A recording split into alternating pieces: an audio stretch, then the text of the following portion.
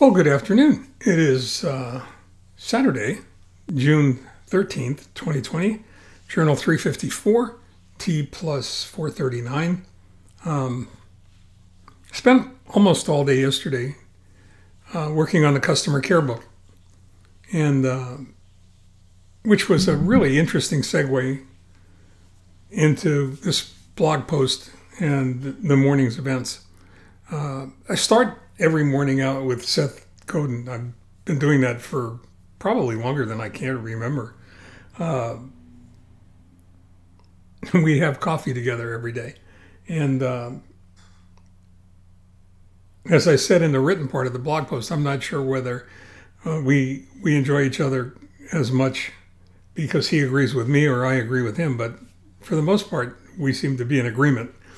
And this morning's post was no different. It was about Krulak's law of leadership, which is fascinating, really, when you think about it, especially if a good part of your life has been involved in education and training and customer service and areas that encompass the warm, fuzzy stuff that is so much a part of the relationship that exists between individuals and companies, commerce in general, and moments of truth in particular.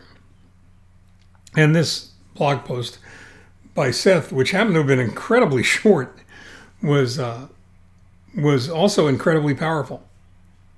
It was more powerful for me than it might have been for somebody else because it took me back in time and space to a flight across the country from Chicago to LA, returning home from a speaking engagement in the Midwest. I found myself sitting alongside an American Airlines pilot who was commuting, who was taking the bus from O'Hare to LAX in order to pick up his flight, which was a trans-Pacific flight, I believe, to Japan, if I remember the conversation correctly.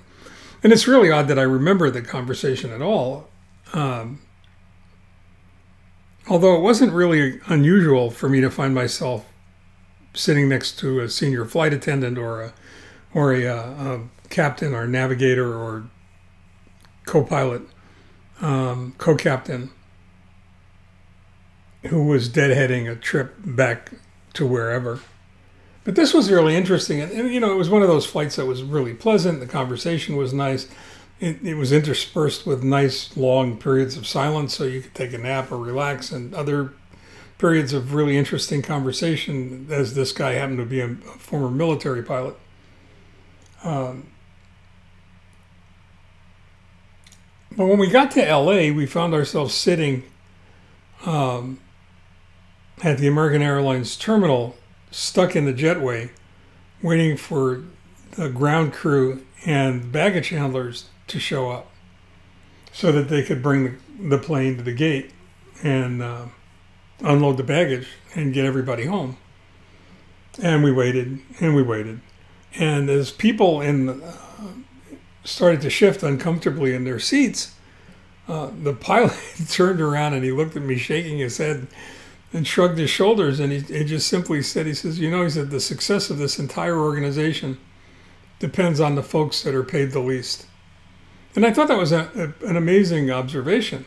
But as I recall, at the time I was reading Jan Carlson's book, Moment of Truth, in which she states that a moment of truth is any time anyone has an opportunity to come in contact with any aspect of your organization, if you're a business owner or a service provider of any kind, and they have an opportunity to form an opinion of the quality of the service that you're providing. So that observation was particularly meaningful to me at the time. And I think it should probably be meaningful to everybody who's, because sooner or later we're all going to be involved in an interaction like that, either with a company or with a service provider, either as a provider or as a client. And we're going to have that opportunity to make that judgment. And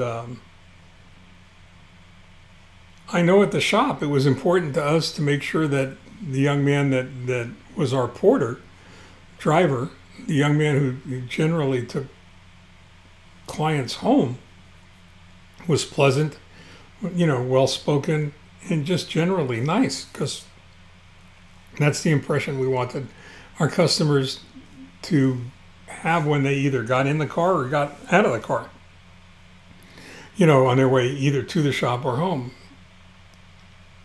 So it's something to think about on this beautiful Saturday morning here in Southern California. I hope the weather's as nice where you are. I hope you're being safe. I hope you're being careful. I hope you stay focused. I hope you stay home. We're watching the COVID cases climb again. So, I know how careful I have to be, but I care about you too, so be careful as well. So stay home, stay safe, stay focused, stay well, and take care.